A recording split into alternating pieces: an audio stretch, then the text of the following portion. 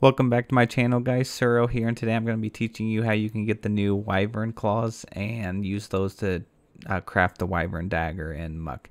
The update just came out a couple days ago. It's update 2, and Dani added a few things to the game, one of them being the new Wyvern Dagger.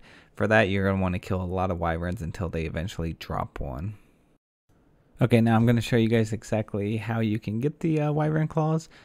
Just smack a few of these until they finally drop and you hear the sound. Okay, you won't actually hear that sound, but just keep smacking a few of them until it drops. Now once you actually get them to drop, what you're going to want to do is head over to the anvil, and a new item will be there. It'll pop up. Now if you don't have the Wyvern claws in your inventory, you're not going to see this option, so don't freak out if you don't see it.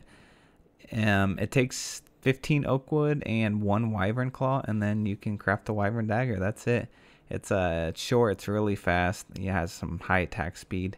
I don't know if I prefer it over the sword from Gronk's sword, but it's still a pretty decent weapon and it looks really cool. So I hope the video was super helpful for you guys. If it was, please consider dropping a follow, and I'll catch you in the next video. Bye.